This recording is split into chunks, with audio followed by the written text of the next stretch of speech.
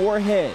Home opener for the Eagles this afternoon, welcoming Point University to Jane Stadium. Eagles already up 14-0 in the first quarter. Mark Pappas adds to it with an 18-yard touchdown pass to Isaiah Aguero. 21-0 MSU. Then Pappas back at it again, finds Michael Armour in the back of the end zone, loses his helmet but secures the football. A commanding 28-0 lead for the Eagles. Right before the half, Morehead State defense getting active.